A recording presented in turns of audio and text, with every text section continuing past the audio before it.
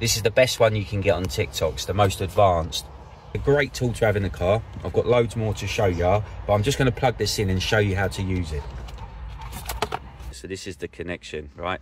On my van, it's underneath here, but most vehicles, it will be under here somewhere. That's mostly where it's going to be.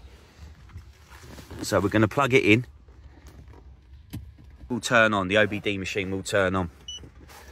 Now, how it works, some vehicles you may have to start and some you will leave as they are. So we're just going to get that in position. Right, I'm going to show you, there's all these different settings. So this is to read, excuse that. This is read, data stream, data library, so you can store stuff on here. Review, setup, don't worry about that. That's just like beeping and colour and stuff on the screen. And then voltage, but you know, you can check your battery, for example. That's good. If that's below 11.4, generally you've got a low battery or you've got a dodgy alternator. So if you're having trouble starting your car, you can do a reading. At 11 plus, you should be able to start the car. So there's nothing wrong with my alternator and nothing wrong with my battery. That's all good. Now it's reading.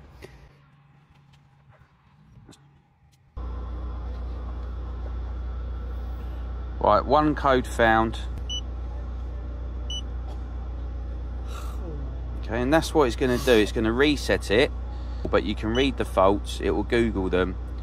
You can Google them. Now look, it's been cleared, right? Now there is some more advanced settings in this, but let's have a look at vehicle info. So this will tell you the VIN number if you don't know where to look for it, collaboration. But if you need your VIN number, you can use this machine to find your VIN number. That might be for the main dealer or something, yeah?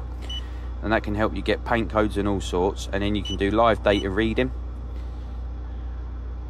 which will tell you all the diagnostics. I mean, this is more advanced. You don't really need to understand this as a DIY person, but this is going to tell you CO emissions and all of that sort of stuff in there as well. So it's a very good buy, very good product. I'd highly recommend it.